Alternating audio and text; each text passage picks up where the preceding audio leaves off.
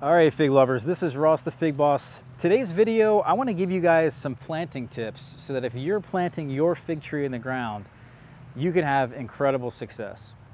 And I've just planted over the years hundreds of fig trees in the ground here in the Philadelphia area. I actually have here on this property now, I think close to 150 fig trees planted in the ground.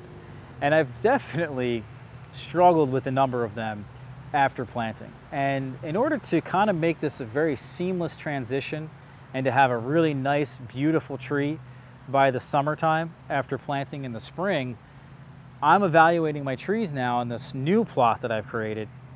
And these are just some really solid tips for you guys.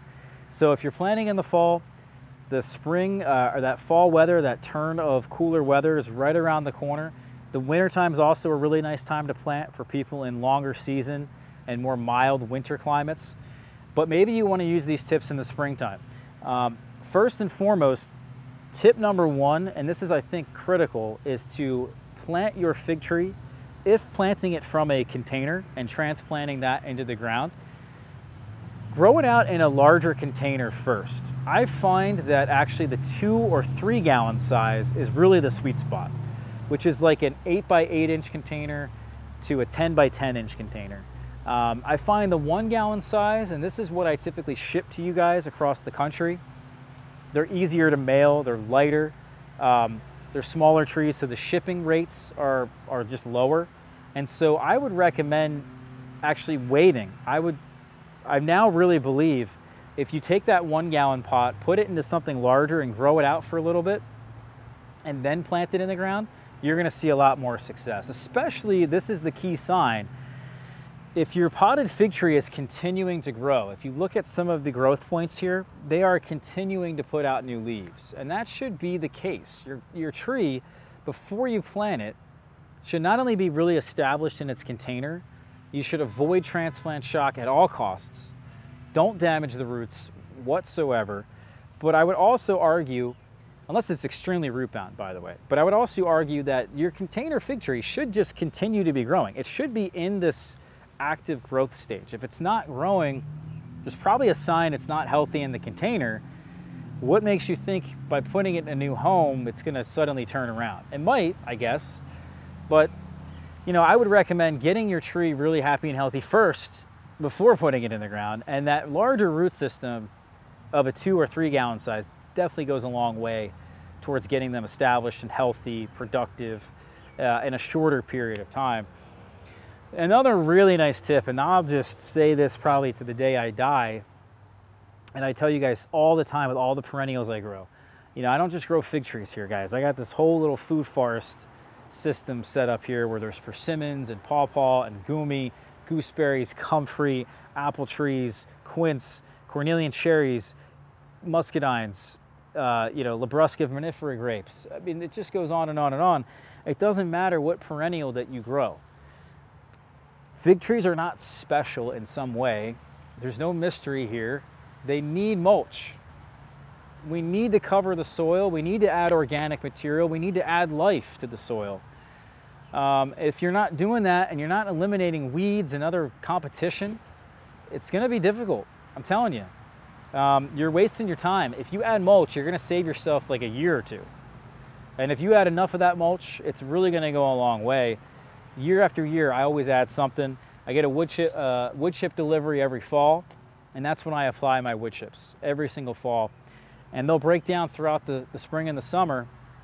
By the time the fall comes around, we get another application. And the trees love it, especially these younger ones.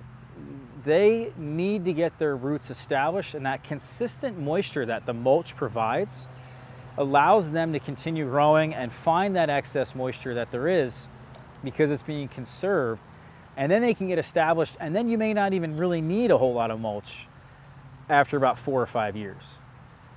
But in those first 3 years, it's critical. Definitely give them moisture. And especially if you guys live in a desert-like climate, somewhere really dry, you gotta give them mulch. And that also leads us into the next tip, which is water. I mean, I always water now after planting. In the beginning, I didn't because I have really heavy clay. It also rained a lot. And now it's been raining a little bit less in the recent years.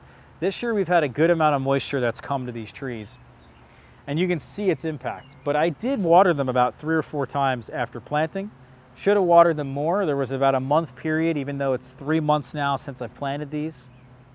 The time of filming today is August 1st, but the trees really for about a month needed more water than they had available to them.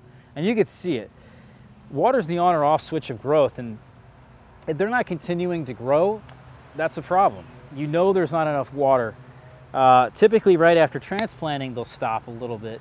But if you even give them water right after transplanting and are consistent with that, they need about a ½ gallon to about 2 gallons of water every day. For these smaller trees here that we plant, that's a sweet spot right there, especially in the drier places. Maybe up that a little bit. Warmer climates, drier climates, up that a little bit.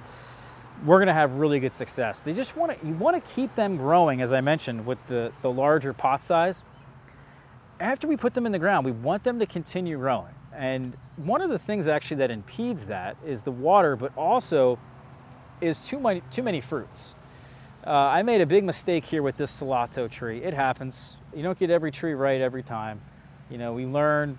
We constantly need to remind ourselves of old habits that we make, and need to do things in the right way.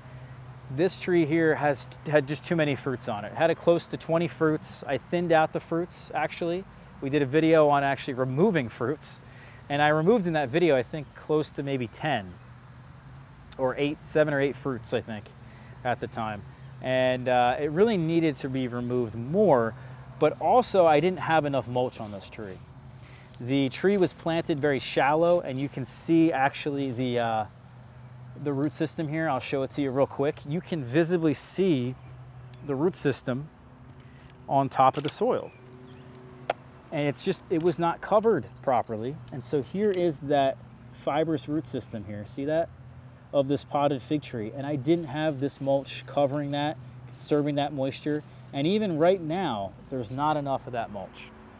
So that's one thing there. I would probably remove all the fruits. I know a lot of us want to get fruits as quickly as possible. They're not going to taste very good early on, especially when these trees are young. Just get the tree in the ground. Once we get it established, they'll start to taste a lot better, and you'll be a lot better off, guys. Those are the 3 main things. I know that's pretty simple. Obviously, plant it in a warm spot, a sunny spot. Give them room. I plant them really close. I'd say about 4 feet minimum away from other trees or away from other fig trees. Add more organic material. If you don't have compost, peat moss, worm castings, mulch, leaves, straw, hay, whatever it is you're using, wood chips, get yourself some living mulch. Get yourself some comfrey here. This is what I do, and I will be using this as chop and drop very, very soon. As soon as the weather starts to turn here in the Philadelphia area, I do all my chop and drop, and will cover all of my fruiting plants to keep that soil moist. Now that the summer heat is here and it's the warmer part of the year, we got to keep these trees and these plants alive. I can't chop and drop just yet. But as soon as that happens, we turn that corner, I'll be doing that chop and drop to all the little plants here that I use as biomass for that extra mulch. So thank you guys. Hope that helps. I know you guys will see success with these tips. Hit that subscribe button for me, hit that like button, and check out my blog, figboss.com.